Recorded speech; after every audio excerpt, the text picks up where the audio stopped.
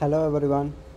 In my Laravel project, here I got this error class app HTTP controller, and this particular controller is not exists. So as the solution, firstly you have to check your route. Let me open the route here. So here we have web.php in the routes folder. So if I check my route here,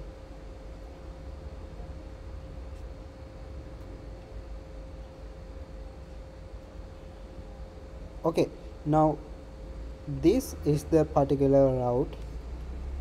So you have to make sure that you are having these square brackets, and then inside that you are define this app backslash http backslash controllers backslash, which is the folder, and then the controller name colon class, and separate by comma, and after that you have to put your method inside of single quotations.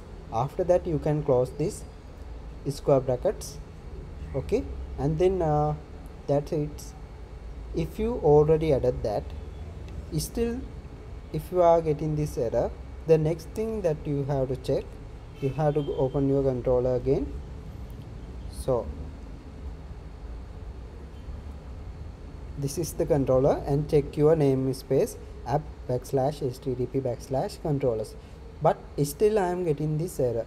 So the solution is check your controller codes. Here you can see your code may creating a new instance of a model, but make sure this model is existing, also imported that to here, otherwise it will try to open a new controller instead creating a instance of model. This will try to create a instance of a controller called payment, but there are no such controller called payment. So you have to make the model, required model here. So to make the model you can use PHP artisan make colon model and the model name, and after that once you created that, you have to import that here by saying use app backslash, here that will be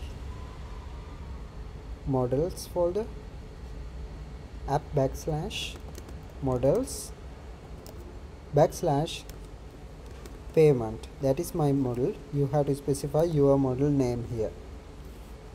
Okay, now I can go ahead and refresh my route here.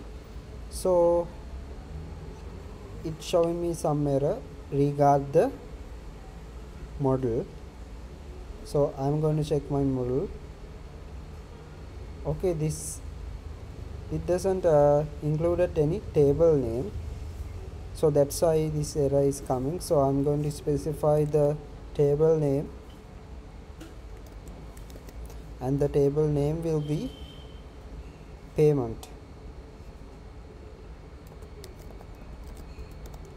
Okay, now we can go ahead and run our application. Now it is working.